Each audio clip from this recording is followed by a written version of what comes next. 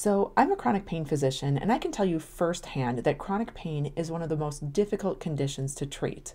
But would you believe that it was even worse 40 years ago? A lot of the information today is going to be from this article, especially from my co-author, Lena Matthew.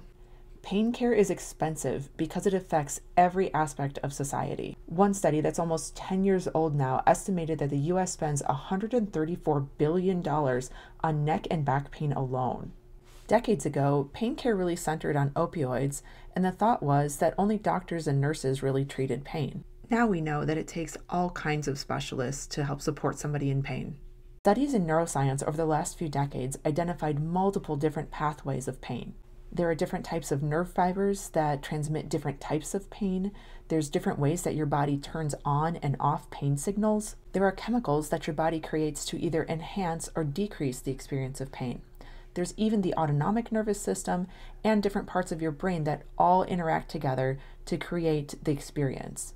With new research like this, we realize that pain has to be approached from multiple different ways. While we have a long way to go with medications, there are some new medicines that have been developed that are showing some promise. Most notably is suzetrigine for acute pain and the CGRP inhibitors for migraine. Modern comprehensive pain care doesn't just focus on medications these days. A modern pain approach might include advanced interventional care as well as lifestyle interventions. Improving sleep, improving social support, diet, and mood all play a role in restoring the body. There are new advances every year, so stay tuned and we'll talk more about interventional care.